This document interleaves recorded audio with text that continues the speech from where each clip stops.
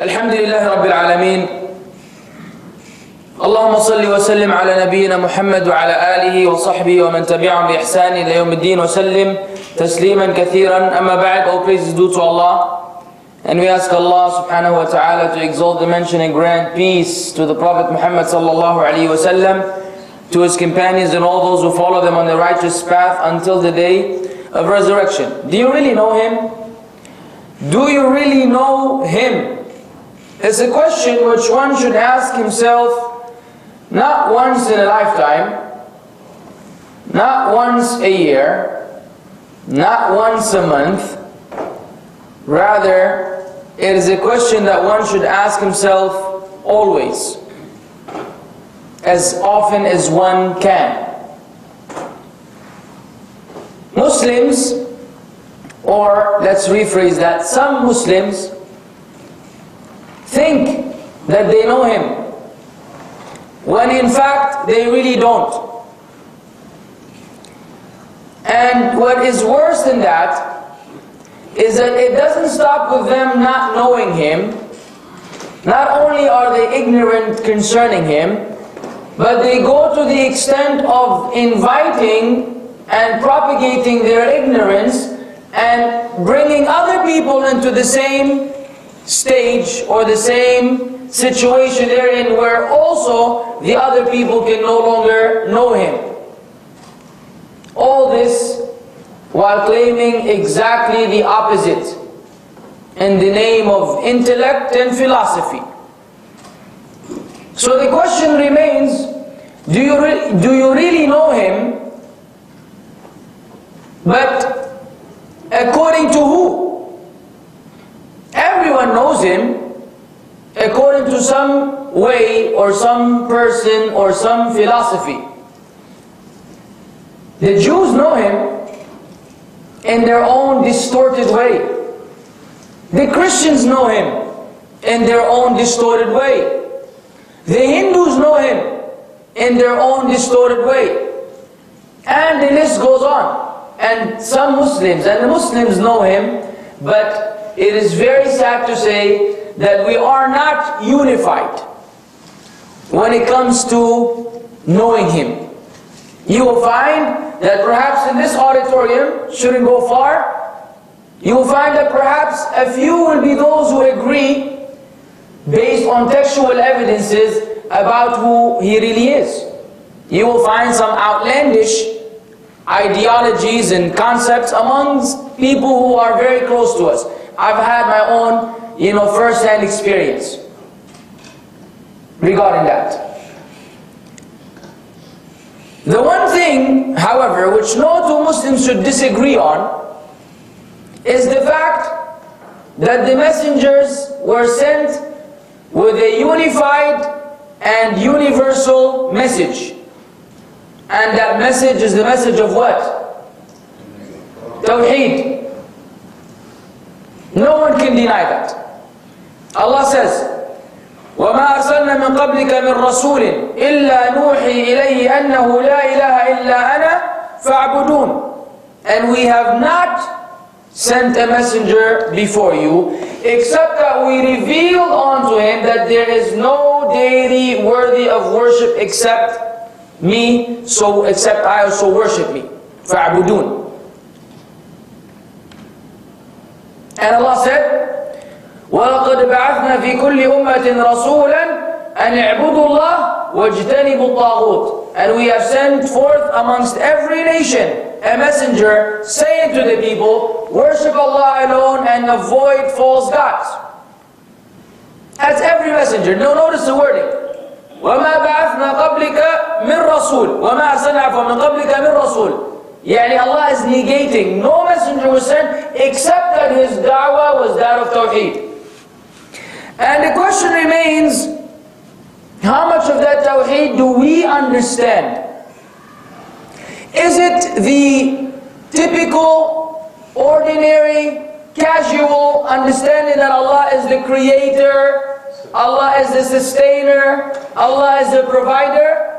If so, this is not good enough and not sufficient. Because you and Abu Lahab and Abu Talib and Abu Jahl and others among these kuffar had the same belief system. They had the same belief system. In fact, the Jews and the Christians predominantly, to a large extent, believe the same thing. A minority of people deny Allah's rububiyyah. It is agreed upon to a large extent. There's a difference always, but we're saying, is it the fact that Allah Azza wa Jalla is to be worshipped alone in terms of uluhiyyah? Yes. That's what makes us special. However, amongst the Muslims, this is almost agreed upon. Except those who fell into the worship of the dead, or some of the early Shia and their veneration of Ali, like Abdullah ibn Saba, who told Ali, "Anta al-ilah haqqan, you are the real God." And so Ali had no choice but to burn him up, him and his followers, as-Sabaiyya. You will find that hardly would a Muslim disagree with you that Allah needs to be worshipped alone. So where is the difference? The difference is in the third category of Tawheed, Tawheed al-Asma'i wa-Sifat. The oneness and uniqueness of Allah concerning His names and His attributes. This is where the differing has occurred. So the concept of Tawheed, whether it is the Rububiyyah or Uluhiyyah or Asma' wa Sifat, it is intended to bring to mind, so it can cling with us, that Allah is the Creator and we are the creation. Which means that we worship Allah in veneration, in exaltation, in fear, in love, in hope, in reliance, in awe. The whole thing, the whole purpose of life is to identify that concerning Allah, and so we may free ourselves from all worldly restrictions, so we may, long for that greatness of Allah Azza wa Jal, that relationship with Him, which will inevitably enable someone to be admitted to paradise and protected from the hellfire. Now that cannot happen if we don't know who Allah is. And it cannot happen if we don't give it its due time.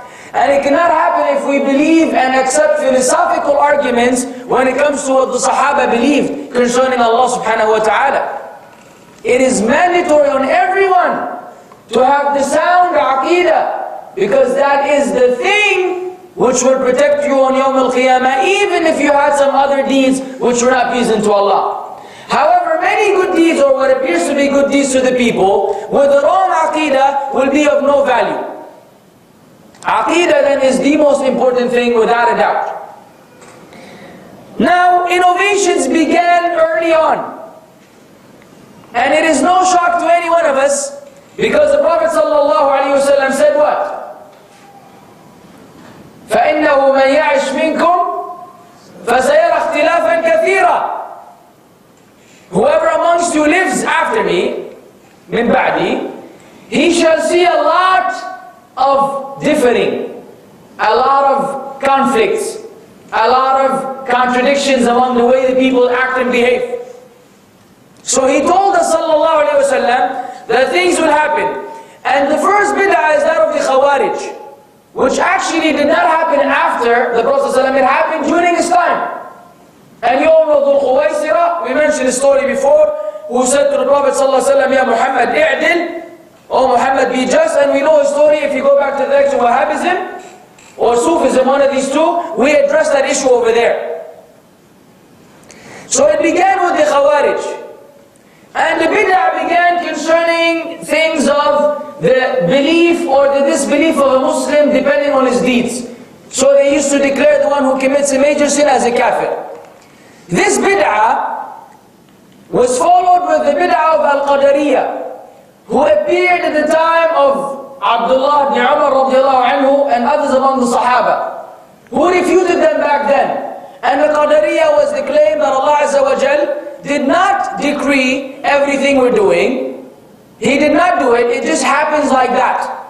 And the extremes amongst them used to say that not only that Allah didn't decree what we're doing, in fact Allah didn't even know about it until after it happened, which is ajib. Which means that Allah discovers events after their existence. Before that, He neither decreed them, nor did He know them. But they were there. And the Qadariyah were followed with the Al-Irja, Al-Murji'ah. Those who said that your Iman is fixed, it is permanent, it doesn't change with your deeds. So, in other words, whether you commit zina, you drink alcohol, you steal, you do all kinds, you kill people, you're still a sound believer as long as you believe in Allah, His angels, His messengers, you know, the last day, and preordainment and what have you. This 6 pillars of Iman, the 6 pillars of Iman. So they said Abu Bakr as-Siddiq radiallahu anhu and the worst person among the Ummah are equal in faith. Ajib. But these are bid'ah for you. People say bid'ah, brother, you always say bid'ah, bid'ah. Well, here's a nice sample for you. To know what bid'ah leads to. What is Christianity today but a bid'ah from the deen of Jesus alayhi salatu wasalam? Everything they have now is nothing but a bid'ah which they invented until they lost their religion altogether. It was gone. Alhamdulillah, Allah Azza wa Jal promised that He will protect His deen until the end of time. But how is it protected? By people of knowledge and du'at addressing these violations and these innovations so that the truth will always prevail and be available for those who seek it. If everybody remains silent, then that would defeat the purpose. So either we get involved or we watch on the sideline. After the Murji'ah came the Jahmiyyah. Jahm ibn Safwan, alayhi min Allahi ma yastahiq. He is the head of these problems and calamities which we have concerning the names and attributes of Allah until today. Because from that came the Mu'tazila, and the basic understanding of these two groups are as follows. They themselves divided into 4 groups. Listen to this now. If you haven't been shocked before, get ready for this one. The Jahmiyyah and the Mu'tazila, their views are, first, it is not permissible to describe Allah with neither existence nor non-existence. Because if you say that Allah exists, then you are comparing Allah to other existing beings. And if you say that Allah doesn't exist, then you are comparing Allah to other non-existing beings. So you can neither say Allah exists, nor can you say Allah is non-existent. What do you have left? Nothing. And you cannot say Allah exists. Now if I ask you, does Allah exist? Does anyone have to think twice before he says, of course? But they say you cannot say that. Because supposedly you are resembling Allah to created beings when you affirm existence or when you affirm non-existence. Another group of philosophers among them, maybe less intelligent than they were, they said, we describe Him with negation but not affirmation. For example, you cannot say Allah is living. You say Allah is not dead. You cannot say Allah is alim, knowledgeable, but you can say Allah is not ignorant. And the list goes on. So anything which affirms Allah's attribute, they say it's haram. However, you can negate whatever you want. So there's negation, no affirmation. Ajib. The third amongst them, they said, we affirm the names without the attributes. And these are the Mu'tazila. The Mu'tazilas, they say, you say Allah is Qadir, because Allah said, Inna Allah ala kulli shay'in Qadir. They said, we say Allah is Qadir, but without Qudra. Yani Allah is Qadir with the name without the quality of omnipotence. The one who's able to do all things. They said, no, you cannot describe Allah with that. But Allah called Himself Qadir, so we keep it. So Allah is Hayy, but He's not really Hayy. He's Alim, but not really Alim. He's Basir, but not really Basir. And the list goes on. It's only a name, but there isn't any essence or any attribute in reference or to support that name. And the last ones are the Ash'a'ira, who are the least destructive among them, but still off the path. They said, we affirm the names of Allah and only 7 attributes. Which attributes were there? Were those? The ones which made sense to them. The ones which were in agreement with their distorted logic, they said we believe. And they believed in the life of Allah, al-hayat, al-kalam, the speech of Allah, al-basar, the seeing of Allah, al-sama', the hearing of Allah, will, iradatullah, ilm, the knowledge of Allah, and power, qudratullah azza wa jal. That's it. They believed in 7, and all of the rest, they denied. So these are, now you say, where are these people? I will tell you, go online. If you think that this is we're speaking about some, hypothetical group of people who don't really exist, you'll be shocked to realize and to find out that perhaps these are the majority. You go online and you see what the websites contain when it comes to this issue. I personally have received tens of emails because of the lecture, Where is Allah? There's a lecture titled, Where is Allah? We spoke about the belief system of Ahl-Sunnah wal Jama'ah concerning Allah Azza wa Jal. You listen to the masayib, that this kind of nonsense and others that the people bring forth, which you think no way a Muslim would say, no way a Muslim would believe. But these are very prevalent nowadays. This is why it is necessary to learn the Aqidah from the right sources. And if a group of people, or a denomination, or a sect in Islam does not pay attention to these things, then needless to say, you should be even more careful when it comes to joining them, or going with them, or participating with them, even with good intentions. Because your Aqidah may be distorted very, very quickly. And Fada'il A'mal and Fada'il Sadaqat is not too far from these facts.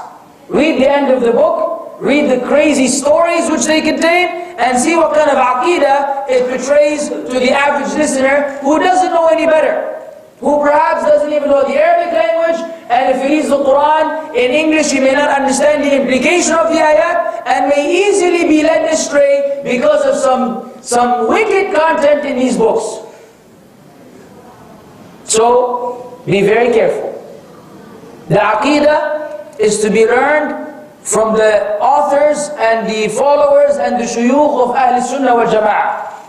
If you want to know how to identify them, where to find them, then this is what we will be doing in this lecture, inshallah. You will learn the sound Aqidah, then you will have a radar from now on, inshallah. Anytime you hear or you see something which conflicts with these usul, you will be able to know that this is a place which you need to avoid. It doesn't mean that we go to extremes. We give him da'wah, we try to bring him to the right aqidah with the good preaching, as the Prophet ﷺ did, because the mubtadi'een are dominant. So if we boycott them, then we will be alone, and they will remain astray. And at the end of the day, no matter what people say, لا يؤمن أحدكم حتى يحب لأخيه ما يحب لنفسه. You will not truly believe until you love for your brother what you love for yourself. So we must love for them the right aqidah, like you love for yourself the right aqidah. Don't say, alhamdulillah, they're going to go to Jahannam. We told them, they didn't listen. No, that's not the attitude. We continue to try and strive to bring him to the truth. Nevertheless, we don't want to get we don't want to get hurt in the process by us ruling our aqidah unless we have the right understanding from the beginning. Inshallah, this lecture will provide you with that. Now, what is the position of Ahl-Sunnah wal Jama'ah? Al-Firqa al-Najiyah wa Ta'ifatul Mansura, the saved and aided sect. قال الشيخ الإسلام ابن تيمية رحمه الله في العقيدة الواسطية: من الإيمان بالله الإيمان بما وصف به نفسه في كتابه وبما وصفه به رسوله صلى الله عليه وسلم. رسوله محمد صلى الله عليه وسلم. Part of our belief in Allah. When Jibreel came to the Prophet صلى الله عليه وسلم, he told him أن تؤمن بالله. أخبرني عن الإيمان. قال أن تؤمن بالله, to believe in Allah. Part of the iman, your iman in Allah, is to believe in whatever Allah described Himself with in His book. and whatever His Prophet Muhammad ﷺ described Him with in the Sunnah. Whether it is qawliya, verbal, fi'liya, in His actions, or taqreeriya, in His acknowledgements and His approvals, alayhi salatu wasalam. And we have references from all three. Now, concerning this statement of Shaykh al-Islam ibn Taymiyyah, Shaykh ibn Uthaymeen rahimahullah had some comments to make. First, the implications. When we say what Allah described Himself with, which is His names and attributes, this means that the existence of a mere essence devoid of attributes is not possible. For example, when we say what Allah described Himself with, meaning Allah must have an essence, because there is no such thing as essence without attributes. Anything which exists must have some qualities for you to even say this exists. If it didn't have any attributes, then it doesn't exist. So it is necessary that that which is described, it must have attributes for it to be really existent. So Allah Azza wa Jal exists, so His attributes exist, subhanahu wa ta'ala. That's the first implication. The second implication, belief in them is from the knowledge of the unseen. The belief in the names and attributes of Allah. Is it something which you learn from a philosopher? Is it something which you read in the Hindu scriptures? Where do you get it from? Answer me. Where do you learn about Allah from? Quran? Let's call them textual evidences. Textual evidence, meaning from the text. It's an evidence that is based on the text, meaning by the text, the Quran and the Sunnah. The fact that they come from the Quran and the Sunnah means you cannot add anything from outside. You cannot do ijtihad. You cannot exert your knowledge to deduce new names and attributes. You must refer to the Quran and the Sunnah, because Allah told us that among the things which He has made haram, وَأَن تَقُولُوا عَلَى اللَّهِ مَا لَا تَعْلَمُونَ, to say that about Allah which you do not know. So we must refer to textual evidences. We learn about Allah's names and attributes not from our intellect like the Ash'ira or the Mu'tazila, no, from the textual evidences. So anything that Allah said in the Quran, you must believe in. I must believe in. Every Muslim must believe in. And we will give some examples in a little bit, inshallah. Thirdly, let me give you an example. Sorry.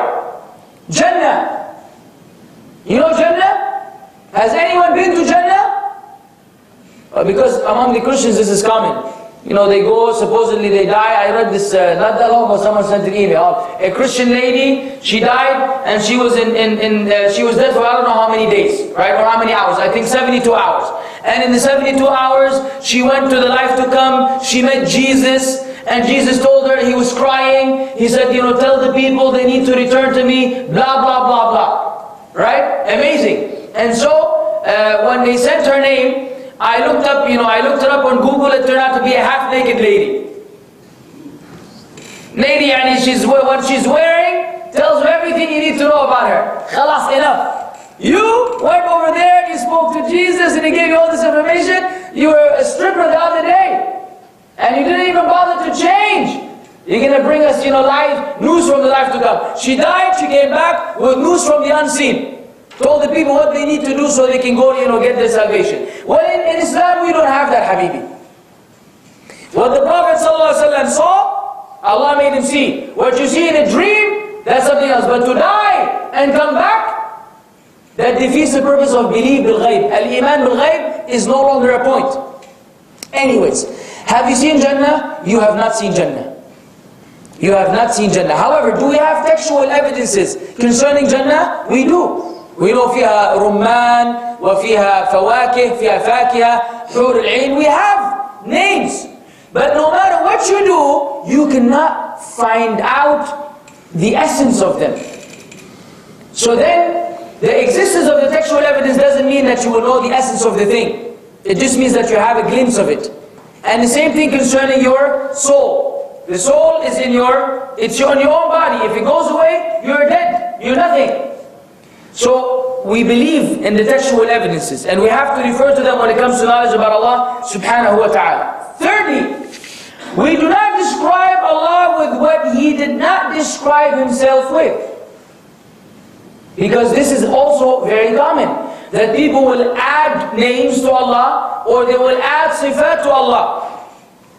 I remember someone told me, back in some other place, I said something to him which he thought was oppressive, right? He told me in Arabic, he said, "Ma tadhlimni, Allah zalim." He said, "Don't oppress me, Allah is the oppressor." I said, "Ya Shaykh, ittaqillah ya rajal."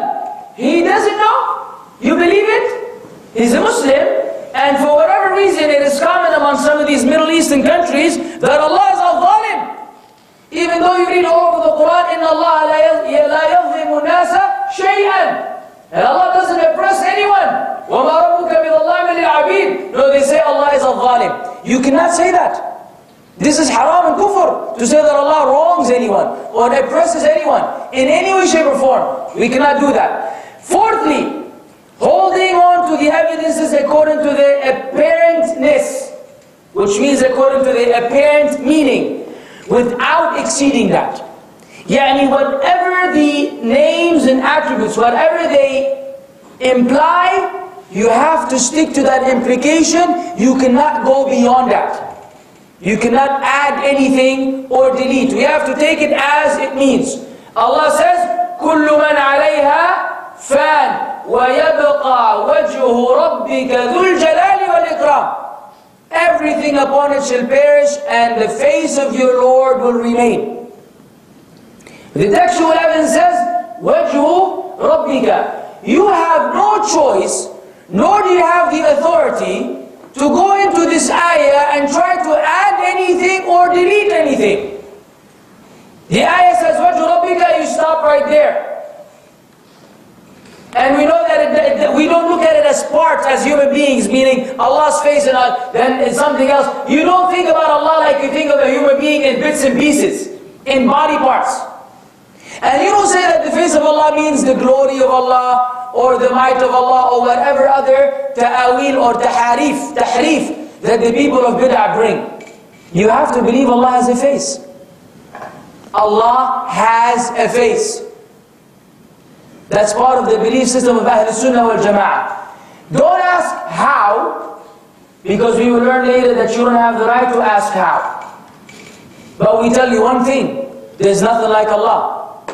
So you neither deny what Allah said, nor do you compare Allah to His creation or liken Allah to His creation.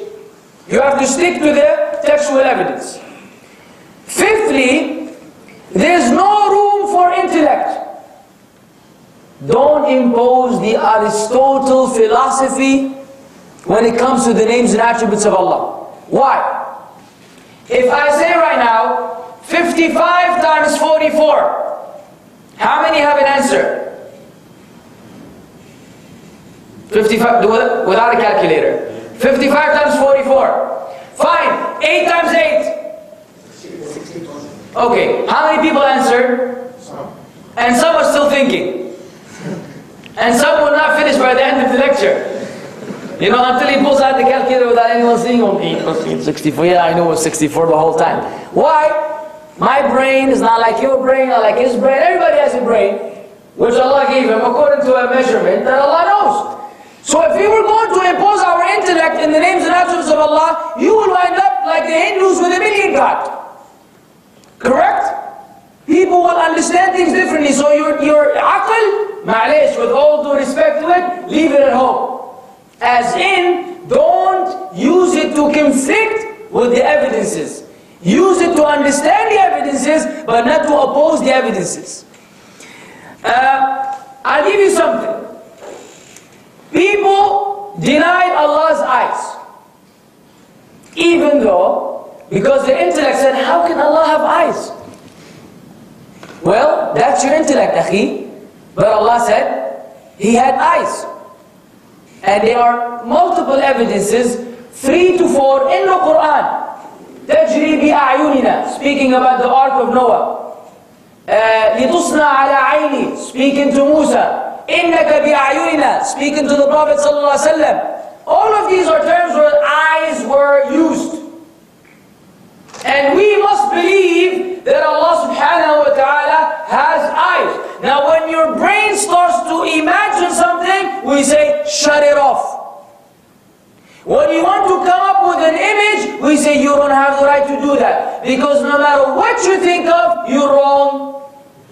No matter what imagery you develop, you're wrong. And so you're attributing to Allah that which He doesn't deserve. But the other extreme is, say, okay, then Allah doesn't have eyes. But the ayah said that.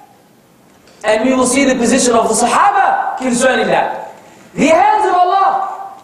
And be careful, if you're a khatib or you're a lecturer, when it comes to these, because I've seen many khutabah say that. They say, Allah will hold the earth with His hand.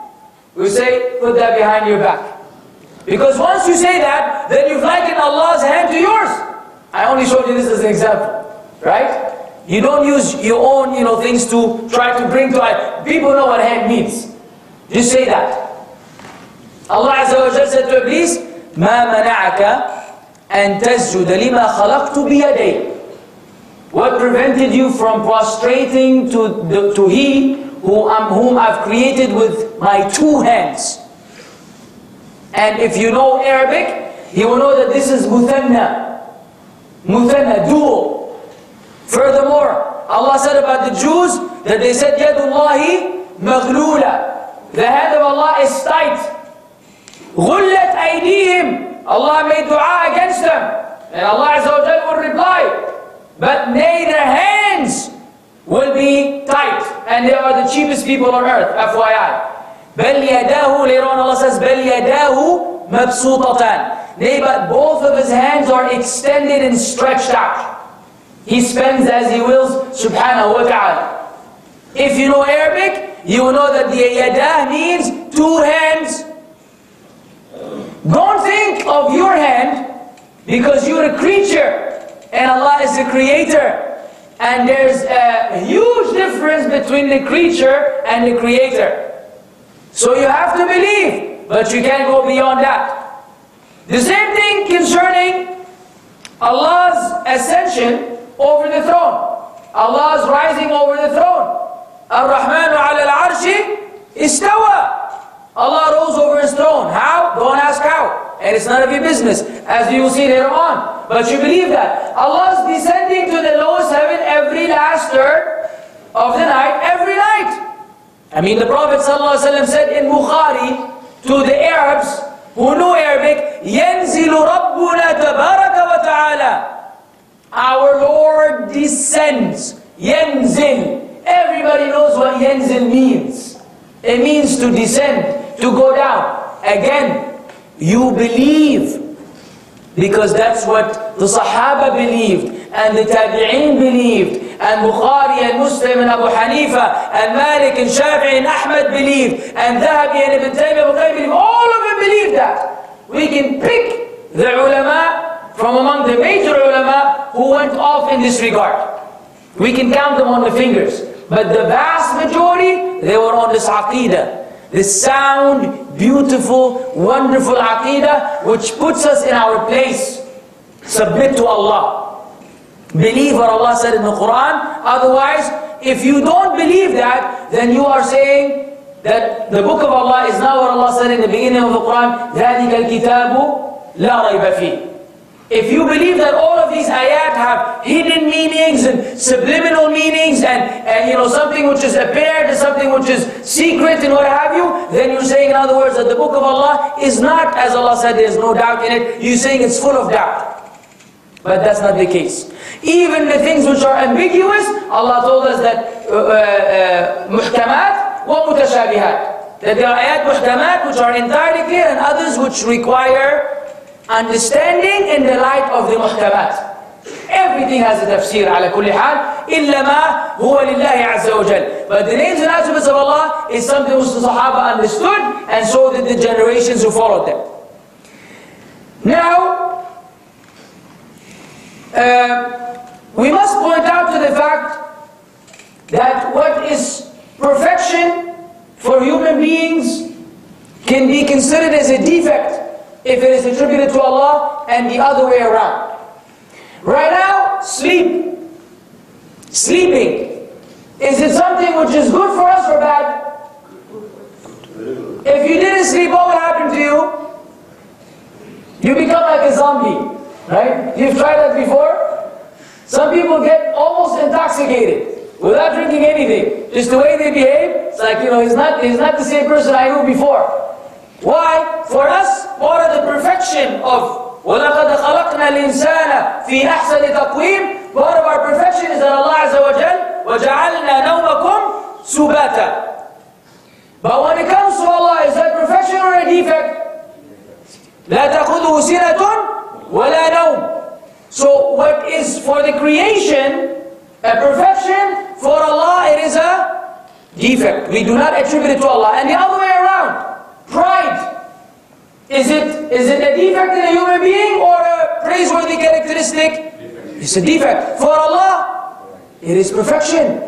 Al-Jabbar al-Mutakabbir. Because it's Allah. He deserves it. For the creation who are made out of, you know what? We don't deserve it. So this must be understood when we look at this.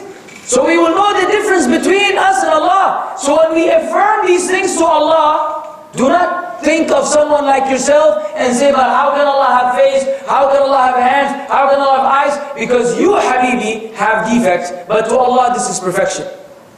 Because He described Himself in this fashion. Now, let us look at the Aqeedah of Ahl Sunnah wal Jama'ah further. We said we believe then in what Allah described Himself with and what the Prophet Muhammad ﷺ described Him with. Let us add something. من غير تحريف ولا تعطيل ومن غير تكييف ولا تمثيل أو تشبيه. من غير تحريف. Tahrif is distortion. To distort something. And basically, let me give you some definition. It means changing, as in abandoning the meaning understood and accepting another one which the words may indicate in a doubtful sense. Example. ثُمَّ اسْتَوَى عَلَى الْعَرْشِ. You know what the people of misguidance say concerning this ayah? They say istawla means istawla. And istawla means to take over, to conquer. So because they wanted to, supposedly, they wanted to, free Allah from attributing to Him what to them was a human quality, which is to rise over something. So they denied it and they said what istiwa means, it's istawla. Now, this is called tahrif. Because they've distorted the meaning. Now there's another kind of tahrif, distorting the actual terminology. As in the case of the Jews. يُحَرِّفُونَ الْكَلَامِ عَنْ مَوَاضِعِهِ. They distort, they displace the words from their original position. For example, some of the deviants, they said that Allah did not speak to Musa. They denied Allah speaking to Musa. You know what they said? One of them, he came across a alim writing down some notes concerning that, and he was writing the ayah, وَكَلَّمَ اللَّهُ مُوسَى تَكْلِيمًا. Allah spoke to Musa directly. So that deviant told the Shaykh, he said, write it with the fatha. So it becomes, وَكَلَّمَ اللَّهَ مُوسَى تَكْلِيمًا. Now if you don't know grammar, let me tell you what that means. In English you have a subject, a verb, and an object. The boy ate the apple. Okay? In English, in Arabic, we have fi'l, fa'il, wa maf'ul bihi. Now the difference is, in Arabic you probably see the vowels. Dhamma, fatha, kasra, sukoon, or double dhamma, double fatha, double kasra.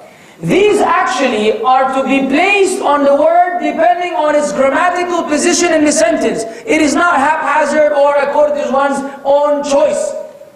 Yani, you cannot say Alhamdulillahi or Lillahu Rabbil Alameen. It's not up to you. You have to say Alhamdulillahi Rabbil Alameen because it's mubtada ila akhiri. It has a grammatical position like parts of speech, adjectives, adverbs, nouns, ila akhiri. You must stick to that. Now, when you say Kallam Allahu, this makes the term Lafzul Jalal Allah the fa'il. subject of the sentence. However, in Arabic, if you made that dhamma fatha, it makes it the object of the sentence. So it becomes, instead of saying Allah spoke to Musa, it becomes Musa spoke to Allah. It becomes Musa spoke to Allah. So he wanted to distort, tahrif lil-lafz, to change the vowel so they can avoid it. So the Shaykh told him, so what are you going to say with إِذْ نَادَاهُ رَبُّهُ بِالْوَادِ الْمُقَدَّسِ طُوَى? What are you going to do with what Allah said? When his Lord called on him, called on Musa. That one you can't distort. You cannot say نَادَاهُ رَبَّهُ. It doesn't make any sense. So he refuted him right then and there. The other famous tahrif, distortion, is in the ma'na. So they say, hands mean sustenance, rizq. And or might. They say it means the might. And the face means the glory. And every attribute of Allah, they give it another meaning, distorting the meaning therein. Twisting the meaning around so it can be in agreement with their philosophy. We don't believe in this tahrif. We do not believe in the tahrif. We take it as it is, no distortion. The second thing which Ahl-Sunnah do not do is ta'atil. وبئر معطلة. تعطيل بئر ولا بئر؟ بئر الحمد لله.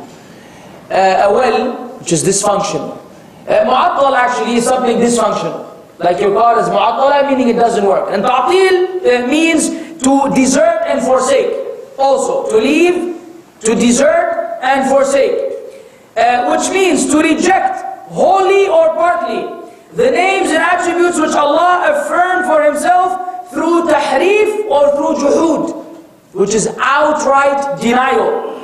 Tahrif is with the evidence, while ta'til is by what it is proven by the evidence. Yani, when you say tahrif, you're trying to twist around the actual ayah itself.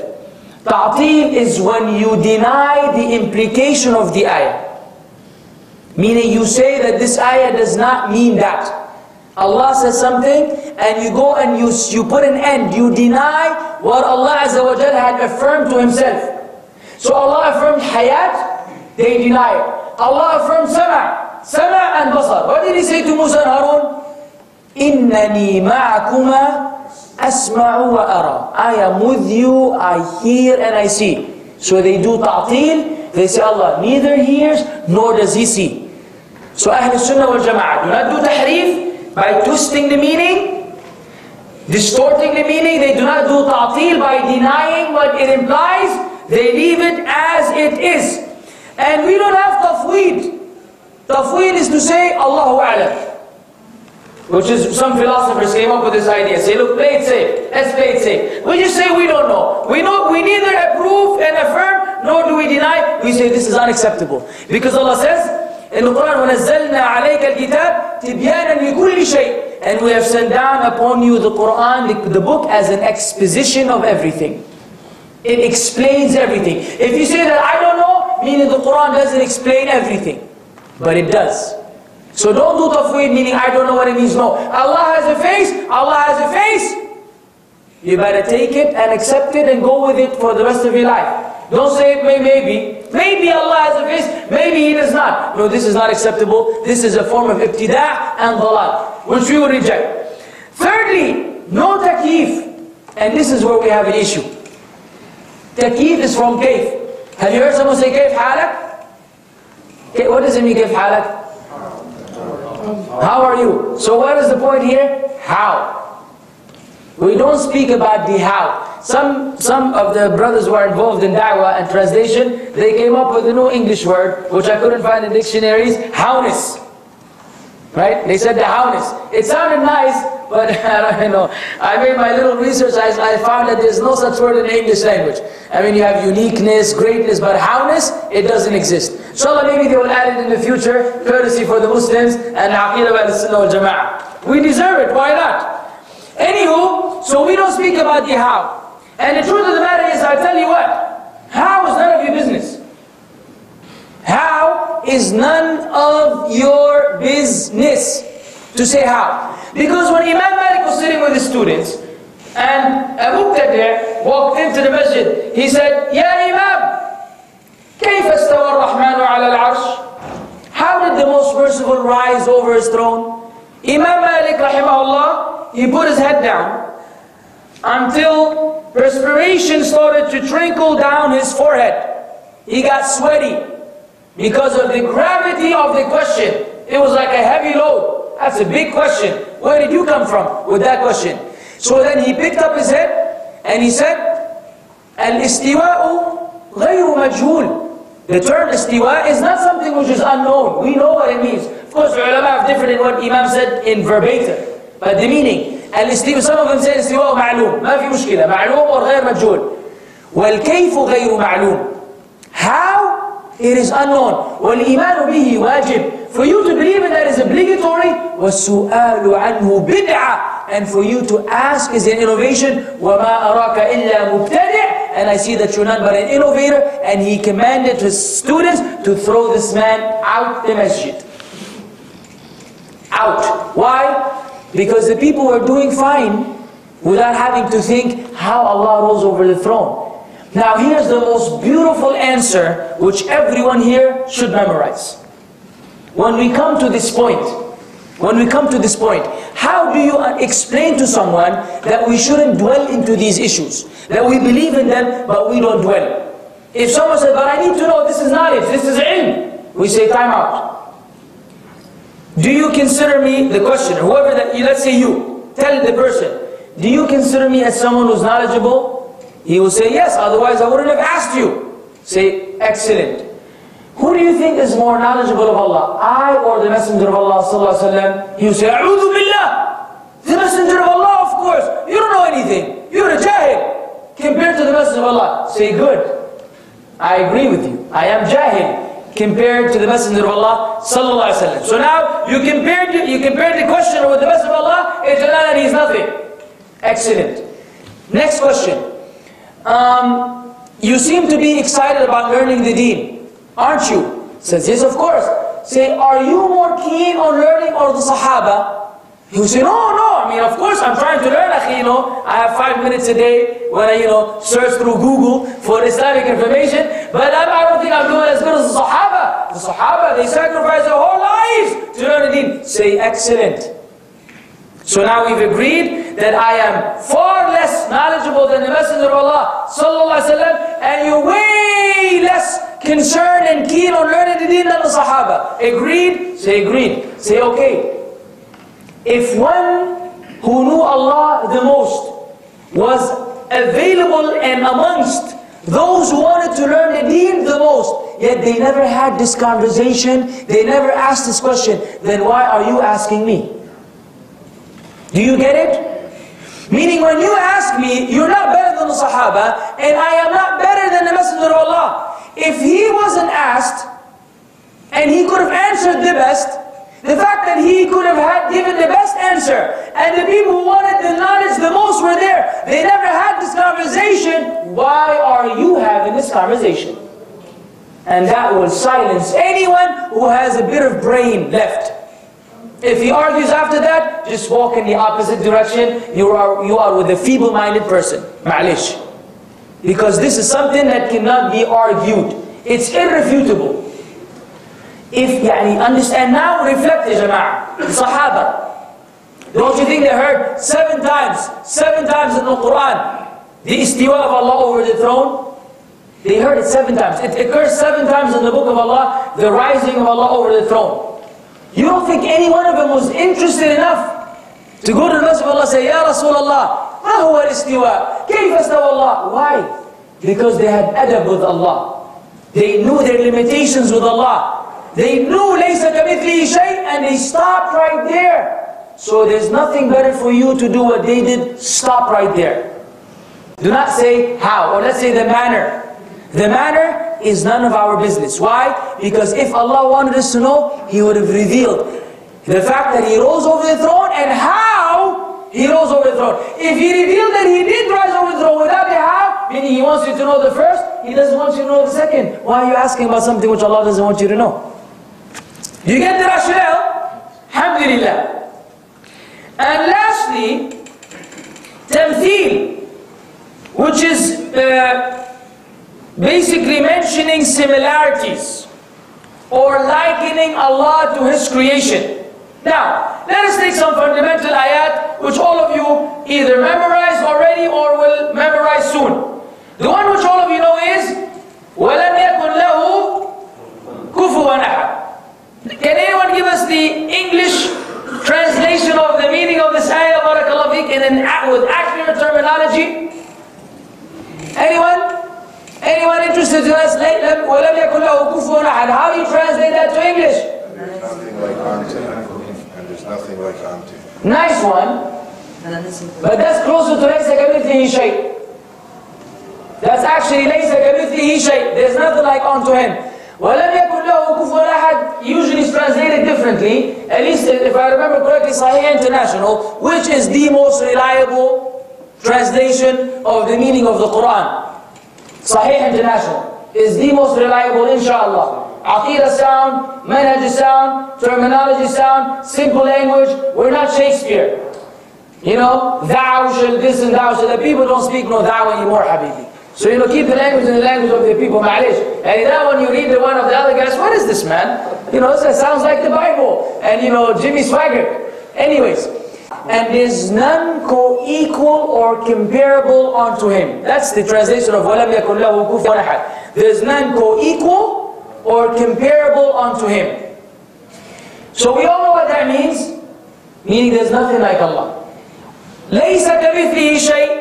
Again, now, there's nothing like unto him. وَهُوَ السَّمِيعُ الْبَصِيرُ. And He is the all-hearing, all-seeing. Allah refuted two groups. The Mushabbiha and the Mu'attila. He refuted the Mushabbiha by saying, لَيْسَ كَمِثْلِهِ شَيْءٍ. Those who liken Allah to His creation, Allah said, there's nothing like Him. And he refuted the Mu'attila who say, Allah doesn't see it here by saying, وَهُوَ السَّمِيعُ الْبَصِيرُ. One ayah, or even part of an ayah, Surah Al-Shura, ayah number 11, Allah refuted both deviant groups amongst the Muslims.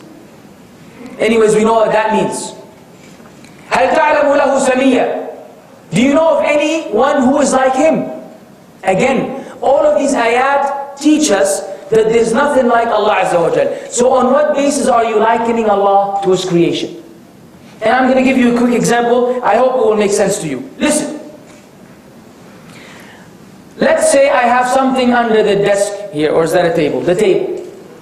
And that thing is called هلولو بلولو. مشي حالك صبر يا جماعة.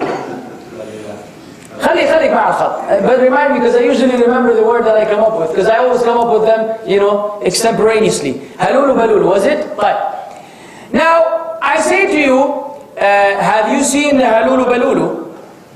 And you will say no, obviously not. What does usually happen? What usually happens? What do you tell me? Describe it for us. But now, if halulu balulu was similar to something which you know, then I would obviously give you that thing which you know, and as soon as I give it to you, for example, let's say it was a cell phone. Let's say it was a Nokia, or I don't want Nokia, HTC. Let's say there's a new HTC, and you have an HTC cell phone. iPhone, I don't like iPhones. So I say to you, look, do you know the old HTC, for example, the P3400? What happens to you? What will happen in your mind? You will create an image of the P3400, like old HTC.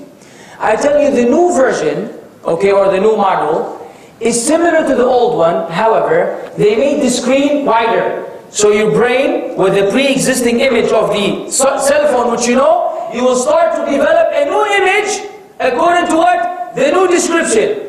Bigger buttons, wider screen, different colors, whatever. Now after I give you 6 to 7 new features, you have developed what? An image. Now if I say this to all of you, what are the chances of two people developing the same exact image? None.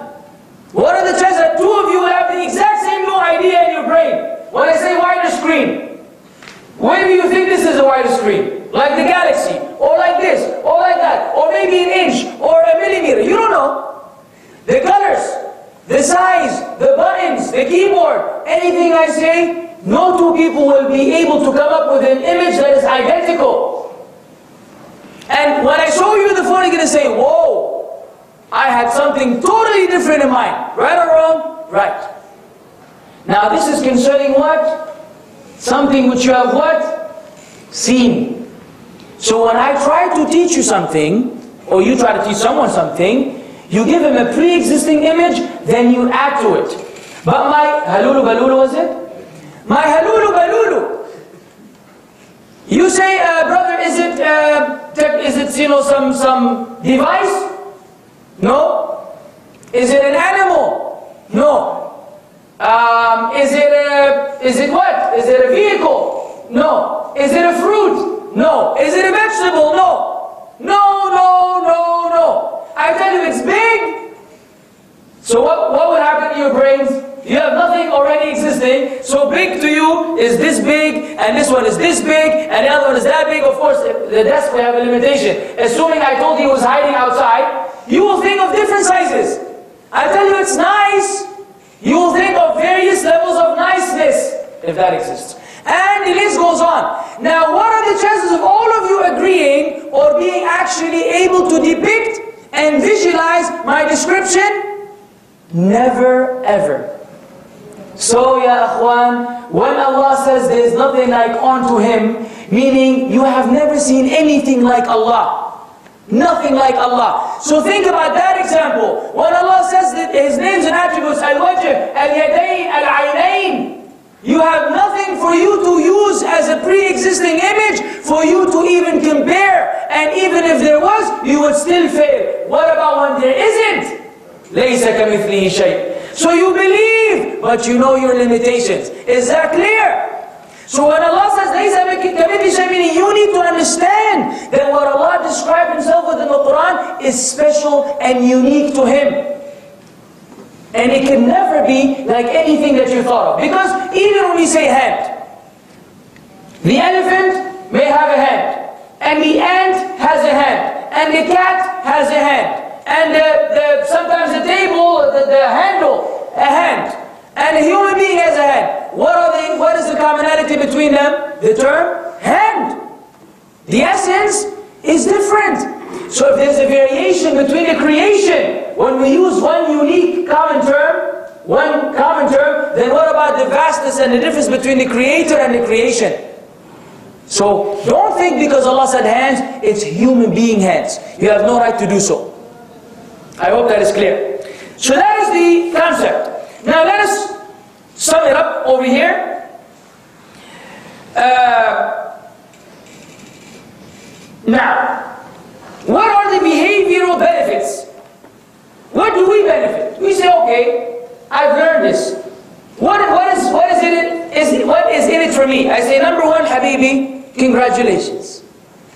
Congratulations for being upon the sound aqidah of Ahl Sunnah wal Jama'ah, that of the Sahaba and the Tabi'een. Why? Because anyone who claims otherwise, and I'm doing it publicly on the camera, which will be online inshallah, I challenge anyone to produce a single evidence from any one of the Sahaba who denied any of the attributes of Allah. Sound evidence. Any one of them saying Allah doesn't have eyes, or Allah doesn't have hands, or Allah doesn't have face, anyone bring one single evidence. We challenge you. You will never be able to do it. The fact that you can't bring this evidence means they believed in the apparent meaning of the text. Because the Messenger of Allah sallallahu alayhi wasallam taught them, and he taught them well. So the first thing is, now you are upon the right aqidah, which means that you know who Allah is. Secondly, when we know that the fact that Allah Azza wa Jalla not only has names, like the Mu'tazila, but actually has attributes, then you can fear Him correctly. When you know Allah sees you, then you will be afraid of doing that which is not pleasing to Him because He sees you. When you know Allah hears you, you'll be afraid to say something which is displeasing to Him because you know Allah hears you. And the list goes on. When Allah has knowledge of everything, you know Allah knows what's in your heart. And so on and so forth. It will affect your iman. In salah, you know who you're worshipping. You're not worshipping someone who's unknown, nor are you worshipping someone who they claim is everywhere, and who not exists and non-existent, and they cannot even define. Lastly, this aqidah should be the common belief system of every Muslim if we wish to be united again. if the Muslims wish to be a single, united ummah, as it was in the early generations, then as Imam Malik rahimahullah said, and none will rectify the later part of this ummah except that which rectified the former. If we wish to be united as Muslims, as an ummah, then we all need to agree concerning this aqeedah. Because this is from the things where difference is not really permissible. You can differ on fiqh, you can differ on understanding a particular hadith and its implications pertaining to other matters, or some lighter matters of aqeedah, like did the Messenger of Allah see Allah, or did he not see Allah? Or about the grave, is it the punishment of the body and the soul, or is it only the body or only the soul? The Ahlul Sunnah wal Jama'ah are different on these minor issues of aqeedah. But the major issues of aqeedah, there's no room for difference. You cannot believe Allah is everywhere, while I believe He's above His throne, above the seven heavens. You cannot believe Allah doesn't have a face, while he believes Allah has a face. Everyone has to believe what the Qur'an taught. You read the Qur'an, and you set aside your philosophy, then you have no choice but to believe in the ayat which Allah revealed, which describe Allah's face and Allah's saq, the shin of Allah Azza wa Jal, and the hands of Allah, and the eyes of Allah, and so on and so forth. Allah comes, وَجَاءَ رَبُّكَ وَالْمَلَكِ صَفًّا صَفًّا. All of these are clear-cut ayat about Allah Azza wa Jal, describing Himself in a particular manner, which we accept and we submit to without distorting the meaning, without denying the meaning, without saying how it happens because we don't know, and without likening Allah to His creation. So I invite all the Muslims in the world, beginning with you brothers here and sisters, to give some time for this aspect of our deen. A lot of time is spent on, let's say, trivial issues, if they are concerning Islam, let alone if they are spent on issues that are not even concerned Islam.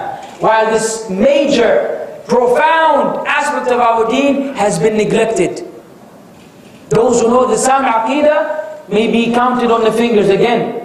Those who can give you evidences, not only have a general understanding, to really know it, because more of us need to learn with the evidences so we may teach others. It's good to save yourself, but you need to serve your family. You need to save your community. You need to save those who are close to you. So we must learn. Give it some time. If you wish for something local, you're invited every Saturday between Maghrib and Isha in Hayy al-Mushrifa Da'wah Center for a special class concerning Al-Aqidah Al-Wasitiyya li Shaykh al-Islam ibn Taymiyyah rahimahullah, with the sharh of Shaykh Muhammad bin Salih bin Uthaymeen rahimahullah ta'ala. You will get the whole zubda, as they say, the butter, the summary, the juice of it, the whole thing. The gist of it is the whole thing is available every Saturday. No freeze, no registration, no one will even speak to you. If you wish to come silent and leave silent, we have no problem. Or only salam. Give salam and leave. But at least give it some time. If not, inshallah soon our website will be available with all of these MP3 files which you have missed, available on the website. So you can easily go there and download them as MP3 files and listen to them while you're going and coming back. Everything is explained, alhamdulillah, in detail. But the idea is, give it some time. I recommend the website sahifa.org. SAHWEFAH.org. If I remember the spelling correctly, it's an excellent website which deals with the names and attributes of Allah. And I believe there's another one called overthethrone.com. Ala kulli hal, you can easily find these sites. But give some time for the aqeedah of Ahlul Sunnah wal Jama'ah, because it is the means of salvation bi'idhnillahi azza wa jal on Yawm al-Qiyamah. Wa akhiru da'wana alhamdulillahi rabbil alameen wa sallallahu wa sallam ala nabiyyina Muhammad. If you have any questions in regards to the lecture, please ask. If they are not relevant to the lecture, then forgive us. Scope of Ahlul Sunnah wal Jama'ah, or they're outside of the scope of Ahlul Sunnah? They're outside of the scope of Ahlul Sunnah wal Jama'ah, even though they are claimants to the Aqidah of Ahlul Sunnah wal Jama'ah. If you read the Sharh of Shaykh bin Uthaymeen of Al-Aqidah Al-Wasitiyya, he explicitly says that they are not of Ahlul Sunnah wal Jama'ah, because how can they differ on these things and be labeled under one title? Okay, they're not. Okay, but is there anything where it says that if Ahl al-Athar, Aqidah, Salafiyya, Aqidah, Athariya are not found then the Ash'a'ira take their place? Like the Ash'a'ira are the closest from the groups to us? Well, they are the least deviant. I wouldn't say they're the closest. To be particular about the term Salafiyya, we are not speaking of any sect here. Yeah, let's stick to something else. But just for the crowd, don't call for any group. Don't say you're a Salafi, call yourself a Salafi and join SalafiTalk.net and go fetching for all the misguided Muslims in the world. It's not part of our way, and that's not what we like, nor is it something which we call to. Yes, we want the way of the Salaf, but when he says Salafiyya, it's not the Neo-Salafis, who today have formed their own group, and they have their own set of deviances and problems, which we ask Allah Azza wa Jalla to rectify. But yes, they are the least deviant amongst them, but they're still, if they still are not Ahlus Sunnah wal Jama'ah, because they will go to Ahlus Sunnah because of their strict adherence to the Sunnah. Jama'ah, لأنهم اجتمعوا على ذلك, they agreed upon that. So they don't agree on that Sunnah. Okay, now there's from the scholars of the past, like Imam Nawawi and Imam Ibn Hajar, who has the greatest explanation of Sahih Bukhari, no doubt. Hajar has the best. They were known to be Ash'a'ira. Correct. So how can we take ilm from them when they're Ash'a'ira? That's the main question. Here the ulama say that when a alim does ijtihad, or he has some errors in a particular aspect of the deen, we point out their errors, but we don't undermine their effort and their soundness in other aspects of the deen, the sound understanding. Because we can't go to extremes here. We say yes, when it comes to Aqidah, you have to be careful of Imam Nawawi rahimahullah and Imam Ibn Hajar al-Asqalani. Now, you be careful. If you're a student of knowledge, you have the sound Aqidah, you have no problem reading their material because you know what is correct and what is not correct. But for the average person, he has to be a little more careful. Okay, so with that said, that means modern day callers, like let's say, for example, modern day Ash'a'ira, like Hamza Yusuf, for example, we can take certain things, not Aqidah. We can take, for example, fiqh, we can take maw'idah, spirituality, but not necessarily Aqidah from certain modern day callers. No, we cannot. Because we cannot compare Hamza Yusuf to Imam Nawawi. I know, I'm saying just as a rule. Yes, if a person's Aqidah, look, if there was lack of availability of other alternatives, then perhaps there will be some sort of rukhsa. But with all the callers on the scene to the correct Aqidah, then we are in no need of referring to someone who has Sufi tendencies with the wrong Aqidah and some shirkiyat concerning the Messenger of Allah and Qasidat al-Burda wa ila akhirih min al-ashya. We do not forsake or compromise, because for maw'idah. The maw'idah is the book of Allah. So the bottom line is, we do not apply this today. This is what the ulama concluded amongst two of the greatest imams in Islam, which we cannot deny. A caller of modern day caller, then we have to have serious reservations, and we just say leave him alone. Make dua that Allah brings him to the truth, so we can benefit from his other skills. But until then, you don't listen to him, you don't take knowledge from him. There was one maqul of Shaykh al-Albani rahimahullah. He said he was asked about the Sha'rawi, Imam al-Sha'rawi in Egypt. He said يؤخذ منه الفقه والموعظة ولا يؤخذ منه العقيدة. For the one for who? He's speaking to طلاب العلم ولا to عامة الناس? We're addressing common people.